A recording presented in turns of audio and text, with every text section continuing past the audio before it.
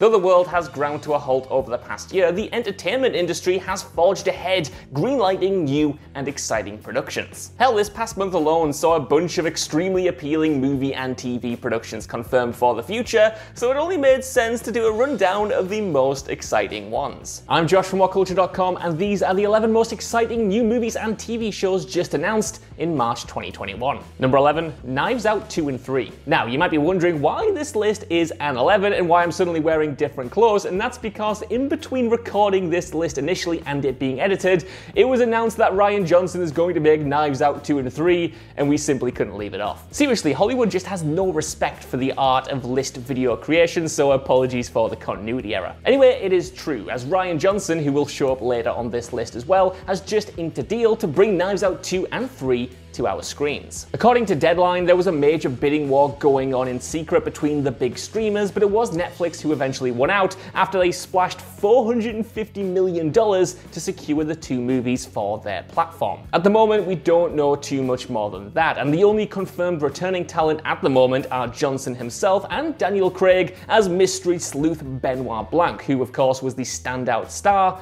in that first movie. However, it's safe to assume that these two movies won't be following one continuous story, but rather would see Blanc moving from case to case, hopefully encountering a new all-star ensemble cast with each movie. The first starts shooting in July of this year, so expect to hear more on casting and stuff like that very soon. Number 10, Zatanna. There have been numerous announced attempts to bring DC superhero Zatanna to the big screen over the past 15 years. There were even rumors that the character would appear in James Gunn's upcoming The Suicide Squad, but those have since been rubbished. All is not lost though, as it was recently confirmed that a new Zatanna movie is in the works. Currently attached is promising young woman writer-director Emerald Fennell, who is penning the script and is rumored to also be directing. It's clear to see how Fennell's sensibilities could lend themselves well to this hero, whose magical abilities, namely speaking incantations backwards to manifest her desires, are innately cinematic. There's no word on casting or anything like that yet, and the project is very much in the early stages of development, but still it is a promising,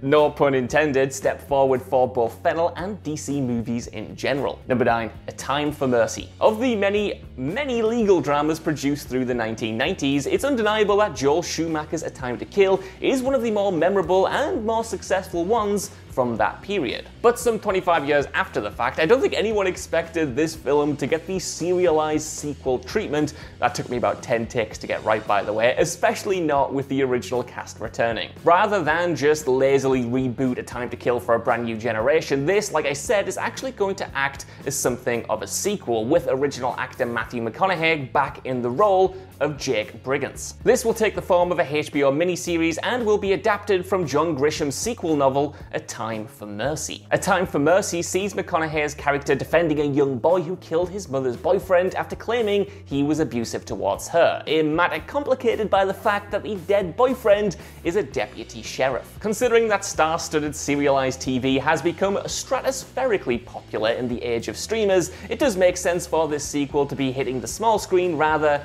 than being optioned for a cinematic effort. It makes all the sense in the world, and I can't wait for it. Number 8, Steven Spielberg's autobiographical drama. Not one to sit still for very long, Steven Spielberg is already prepping his next film project for after West Side Story. Far away from the big budget blockbusters and high concept genre pictures that we're used to getting from this director, this new film will actually be a semi-autobiographical tale based on his own experiences growing up in Arizona. Michelle Williams has already signed on to play a character inspired by Spielberg's mother, and Seth Rogen has already been cast as a proxy to one of Spielberg's uncles. The casting process for the younger actors has been incredibly secretive so far though. We have no idea who will actually be playing a young Spielberg himself. For the first time in 20 years as well, this film is going to be notable because Spielberg will actually be co-writing it with a writing partner. That writing partner is Tony Kushner, who also penned Spielberg efforts Munich and Lincoln and bagged himself a few Oscar noms in the process. Shooting is expected to begin in the summer for a 2022 release date, but more importantly, I want you guys to tell me down in the comments below who you think would make a great young Spielberg in this movie, because I've been racking my brains and I can't think of an actor who could fit that role, but maybe you guys have a better idea than me. Number 7, Poker Face. Rian Johnson may be hot off the success of his murder mystery smash Knives Out, but for many, his finest work will actually be the 3-episode stint he did on Breaking Bad, specifically the outstanding episode of TV that was Ozymandias. And so it's exciting to see Johnson back in the realm of TV for his next project, Poker Face, which will be a 10-episode mystery drama series starring Russian Doll's Natasha Lyonne. Much like Knives Out, little is actually known about the specifics of the plot, as Rian Johnson has been keeping those very close to his chest, but he did have this to say in the announcement, quote, "I'm very excited to dig into the type of fun, character-driven case of the week mystery goodness that I grew up watching. It's my happy place," end quote. Johnson did previously also hint that Columbo would be a huge influence on the series, so I know Ewan Patterson somewhere is going to be very happy about that, so you can expect the kind of wit, mystery, and intrigue that has defined so many of Johnson's projects so far. Number 6. Cocaine Bear. It's called Cocaine Bear. What more could you possibly want to know? Seriously though, I'm not making this up. This is the exact title for Elizabeth Banks' new thriller movie, which is being produced by Phil Lord and Chris Miller. The script is based on a stranger-than-fiction true story which unfolded in Kentucky in 1985, where a black bear unknowingly ingested massive amounts of cocaine that it found in an abandoned duffel bag. The bear reportedly died 20 minutes into the sesh though, so don't expect it to embark on any kind of coke-fueled rampage across the city or anything like that. Instead, you can assume that the film is going to focus more on how the duffel bag ended up where it was, which is, surprisingly, equally as mad. That's because it actually ended up there because it was thrown out of a plane by smuggler Andrew Thornton, who then planned to jump down and parachute on it, but unfortunately on the way down his parachute didn't activate and he ended up falling to his death. I told ya, mad. This thing is going to make headlines on its name alone, but it sounds like there is a genuinely juicy story there to support a really interesting and really thrilling film. Number 5, We Own This City. The Wire's co-creator David Simon is currently prepping his next project for HBO. This will be an adaptation of investigative journalist Justin Fenton's recently released book, We Own the City, a true story of crime, cops, and corruption. Simon will team with his regular collaborator George Pelecanos to write this Baltimore-centric miniseries. However, despite its setting and counting numerous writers of The Wire on its own writing staff, this will be in no way a direct spin-off or anything like that to The Wire itself. Fenton's book is set in 2015 and covers the Baltimore protests and riots following the death of 25-year-old black man Freddie Gray in police custody. It'll also look into the fallout and the corruption in the Baltimore Police Department itself. Given Simon's meticulous journalistic eye for detail, there's no reason to expect anything less than brilliance from this one. And following last year's Black Lives Matter protests, it couldn't be more timely. Number 4, Ghost of Tsushima. Last year's samurai-themed video game Ghost of Tsushima went on to be the PS4's fastest-selling original exclusive title in history, selling over 6.5 million copies at the time of recording. And so it's little surprise that such a commercially successful new IP, and one that is inherently cinematic at that, has been lined up by Hollywood to get the big screen adaptation treatment. This was recently confirmed, with John Wick trilogy director Chad Stahelski being also brought on as the director of this movie. The game casts the player as Samurai Jin Sakai, who is defending Tsushima Island from the incoming Mongol invasion. It will mark the second collaboration between Sony Pictures and PlayStation Productions as well, the first being the upcoming Tom Holland starring Uncharted movie. With developers Sucker Punch on board as executive producers as well, this theoretically should come across as a more cohesive and considered adaptation rather than the usual video game fare we get.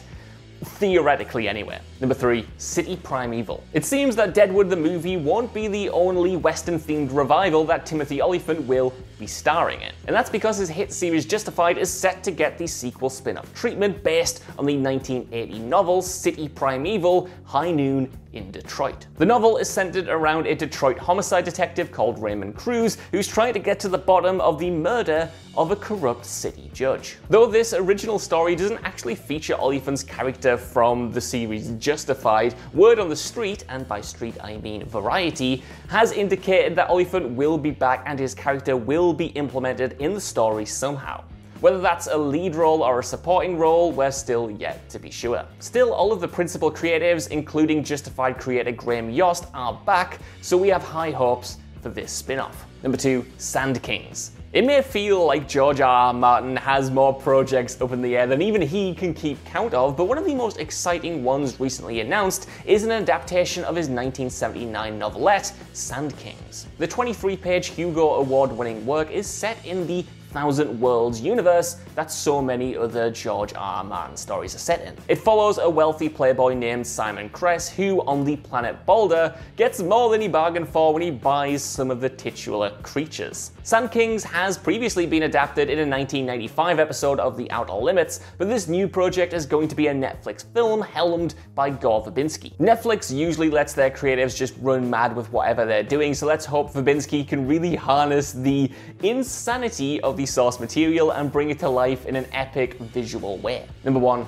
Expiration date. One of the most attention-grabbing and unavoidably controversial projects announced in March was Expiration Date. This is a new drama series starring Will Forte as Robin, a grief-stricken man who takes out an insurance policy on his life, with the provision that he doesn't commit suicide inside of 1 year. The show will be focused on the suicidally despondent Robin, who is essentially just counting down the days until this policy runs out so he can end his own life. Unsurprisingly, the show's premise took a lot of flack in the public eye, with a bunch of suicide prevention groups calling the project wildly irresponsible. And you can kind of see where they're coming from, especially as it's being conceived in a time where mental health across the entire globe is at an all-time low. Nevertheless, tone and execution are incredibly important when it comes to a piece of work like this, and you have to assume that ultimately this will be a life-affirming message where the character learns and develops and ultimately moves away from his suicidal tendencies. It is going to be controversial, no doubt, but Will Forte has put in excellent performances over the past few years, and hopefully the quality behind and in front of the camera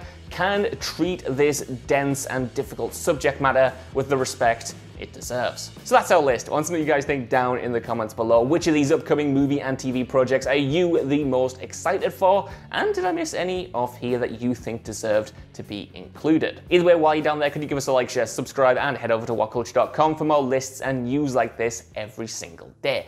Even if you don't, though, I've been Josh. Thank you so much for watching, and I'll see you soon.